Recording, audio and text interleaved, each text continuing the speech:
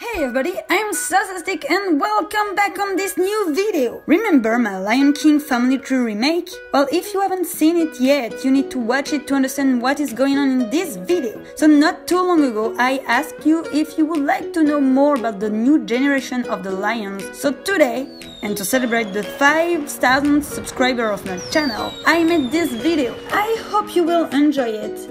And let's go! Everything was fine on the Pridelands. Kiara and Kovu were now the leaders. Since the reunifications of the Pridelands with the Outlands, there was no more trouble with Outlanders lion trying to get into the Pridelands. To keep the Pridelands thriving, groups have been created so everybody would have something to do. The lion world been maintained with Kion as the leader of the group. Their mission was to protect the Pride work, but especially the Pride land in general. The Hunters group been reworked to make sure the best lioness could be part of it. Shada became the leader of the Hunters because she was the fastest lioness of the kingdom. Indeed, she was a crossbreed, half lion and half cheetah. And their mission was to feed the lions, lioness, and the cubs of the Pridelands.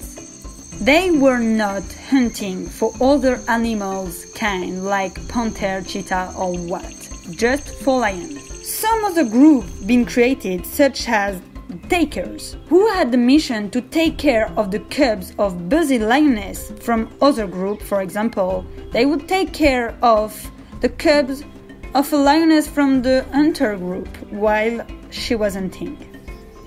They could also find a small group of messengers who had to bring and to give information's message between the different clans. For example, between the Wilds, so Kopa's clan, and the Pride Rock, so Kiara and Kovu's clan. Now let's have a better look on how things turned out for Simba's offspring. Kovu and Kiara were good king and queen. They were really appreciated by their lions and have worked a lot to make the Pridelands even better than they already were. Together, they got twins, Inja and Kito. Kito was the firstborn, so he was the future king. When Kovu and Kiara became the official king and queen, they gave the opportunity to Kion to leave the Pride Rock to build his own pride. But Kion decided to stay to protect the Pridelands and to keep his Lions World's leader statue. Not too long after the rework of the Hunter group, Kion met Shada. Shada was a new lioness. She was a crossbreed and it has been hard for her to be accepted by her team, even though after a while, she won the respect of the lionesses and been chosen to be the leader of the hunters. Kion worked hard to get her attention because at first she wasn't really liking him, thinking he was too cocky, too proud of himself. It's only when they had to work together for a mission that she got to know him more and had accepted to give him a chance. A year later, Fleck was born. But Shada got an infection and died a few weeks after Fleck's birth. Kion had to take care of his child alone, but he was way too sad to do it. So he gave him to Kiara until he could feel better and ready to raise his kid. Kopa stayed with Vitani. They founded their own pride in the jungle and named themselves the Wilds. Their group was way smaller than Kiara and Kovu's one, but they were really powerful. They had the particularity to count more panthers than lions. Panthers who once were in need of protection and found this protection under Kopa's command. Kopa was taking care and training the males, and Vitani the females. Though Vitani stopped training the females when she got her first cub, Sharp, and then she got Nash.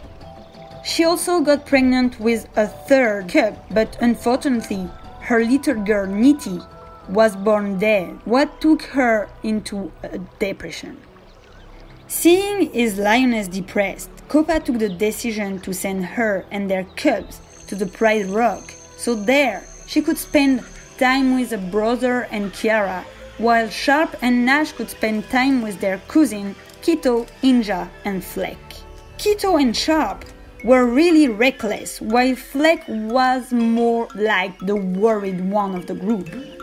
Inja was usually spending time with her friends, more than she was spending time with the boys. Nash, the younger one, was usually put aside by his brother, so he always ended up with Inja and her friends, or alone. Vitani and her cubs spent a few months to the Pridelands, then, when she felt better, they returned into the jungle.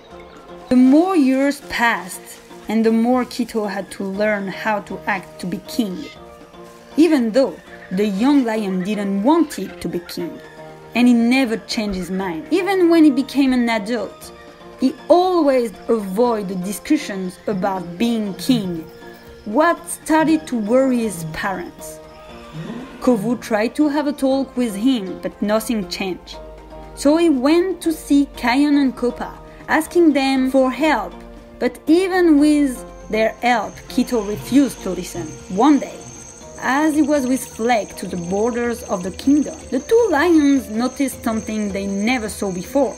Despite Fleck's warning, Kito decided to approach the creature.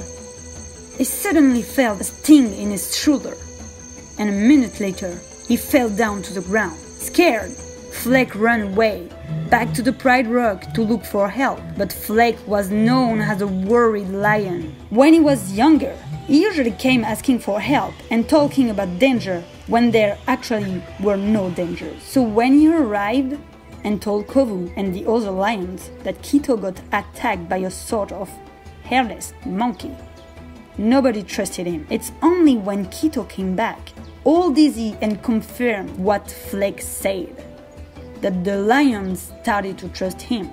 That day, a new kind of enemy had arrived. Men. After that first meeting with the man, Kito ignored he had a chip on him and would be tracked over and over and over his whole life by the men.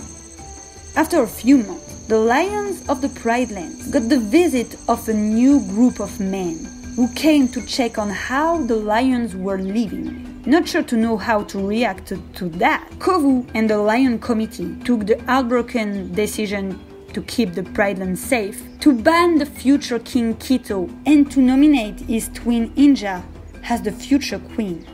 Kiara disagreed with this decision. Unfortunately, the decision had been made, and Kito had to leave the Pride Rock. Kito left to the mountain. For the first time in his life, he felt alone and unwanted. He tried to join a few groups, but nobody wanted a rogue lion. One night, to escape a rainstorm, Kito entered a cave. It's how he met Ashi, a rogue lioness. The two lions spent the next few days together, before Kito asked her to be his lioness. At first, she said no, because she liked her freedom way too much, but they finally ended together. Meanwhile, in the jungle, Sharp and Nash grew up. Having the lion-worn mark on his shoulder, Nash was one day going to leave the jungle to join the Prideland. This is something Sharp has always been jealous of.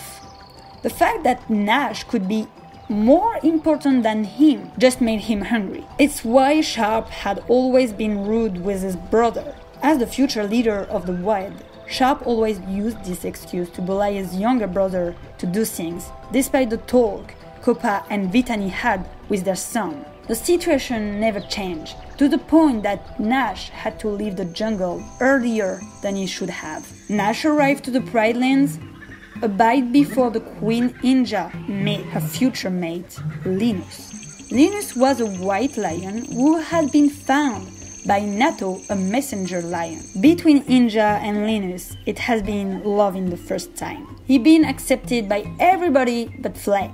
Fleck didn't trust him, but no one really cared what Fleck was thinking. Inja got her first cub really fast. It was a little girl who got the name of Mist. She was a really funny and happy lioness. She grew up around her little brother Jinx, who was born a bit after her. They loved to play together around the lake.